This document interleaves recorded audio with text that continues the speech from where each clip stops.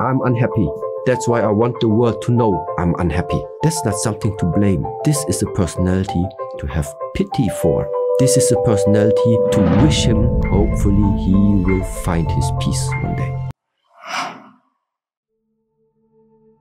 Some people will say there are things that can never be forgiven. Number one, they will be forgiven. And number two, this statement, it's only gonna make your heart, your life harder. Because the person who caused the trouble to you, maybe he's right now even lying somewhere in Hawaii, having a great time. He did that mistake that you suffered, but you are the one right now still sitting here, not forgiving, suffering, while he is enjoying his party. Something's wrong about that view. If he made the mistake, he should be the one suffering, but not you. So what does it mean if you don't find a way to let it go?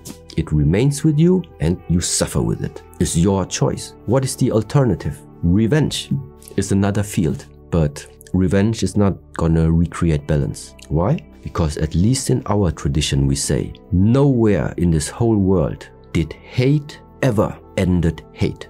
Somebody hates you, you hate back, it's not gonna end it. Nowhere. Hate is never the solution for hate. Now it sounds so fluffy, but just like the Buddha said, there's only one reason, one way how to end the hate, by its counterpart, by understanding. Hate wants to separate, hate wants to cut off. The opposite of it is you have the force, you want to combine, you want to connect. And it's the harder way of having compassion with the person that gives you hate, and it's even harder to even start to develop the feeling of love towards that person. That's why we call it is a practice. Mabu position. Inhale and close.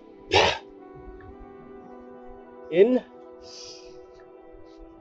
and close. In and close. In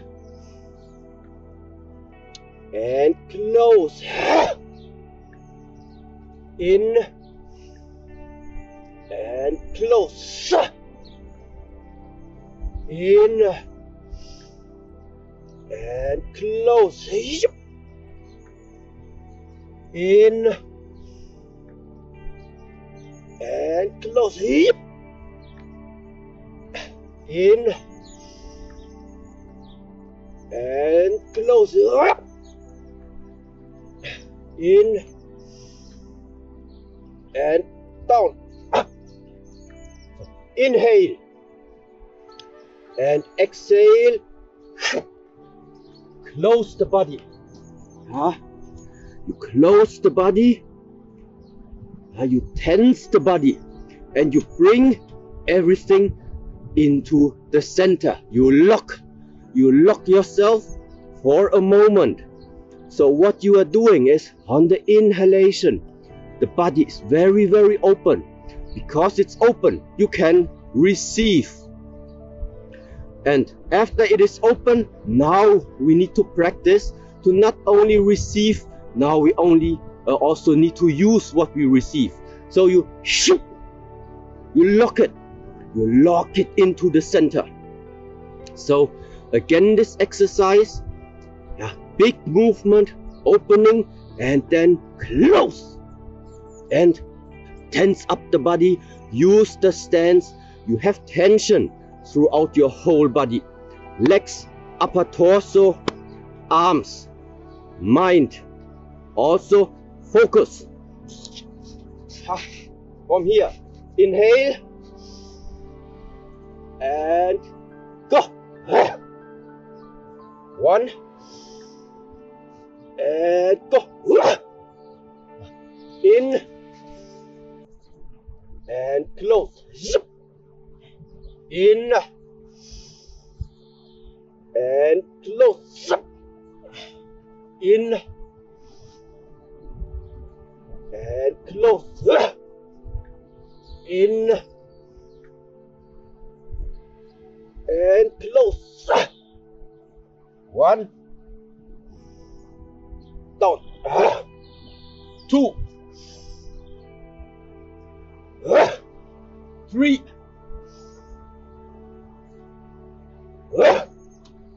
4,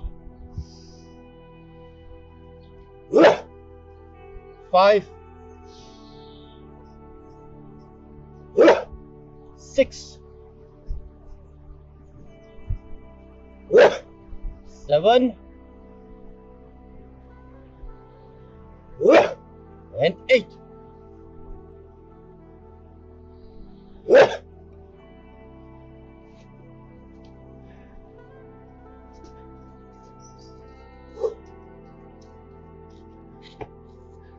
Relax. Relax the body a little bit. Once you have the possibility to go out and use more space, then you can use all of the exercises that we did this week and start to make them bigger, to make them more dynamic, to add more details, to add more color to it. Now let's take, for example, only the marble and the last exercise that we just did. How can you practice it? Watch.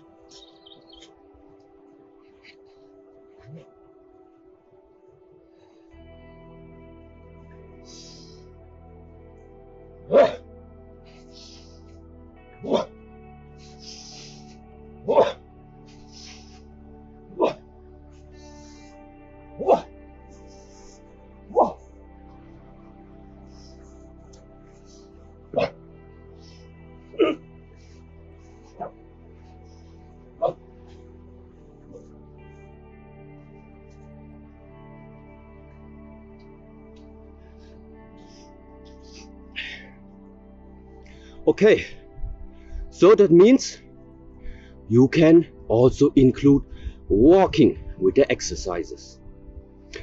Good. Overall, very good way is to practice push-ups. Just start to do more push-ups. Yeah, for example, let me give you a short overview. Yes. Here.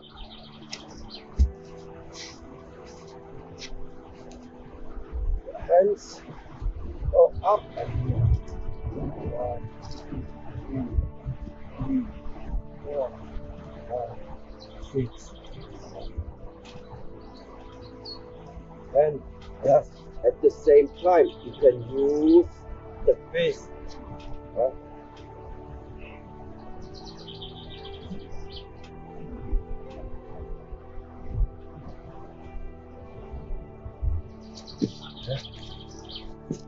So, very basic. First of all, you just do it on the palm of your hand. You can also do it on the ground, but this way right now was more easy.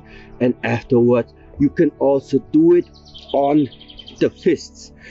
Integrate this. Start on the first day 10 push-ups, second day maybe 15, third day 20, and then increase. At the same time, always when you are starting to do something in order to strengthen the body, also find the right balance and lose the body, lose yourself up afterwards. So you see, when we do a lot of the marble stances, then afterwards we are also rotating the hip again, shaking our legs again. So also find the right balance between doing exercises to strengthen the body and on the other side to open the body, because openness on the one side, no, it's not on the one side. Openness and strength, they are on the same side.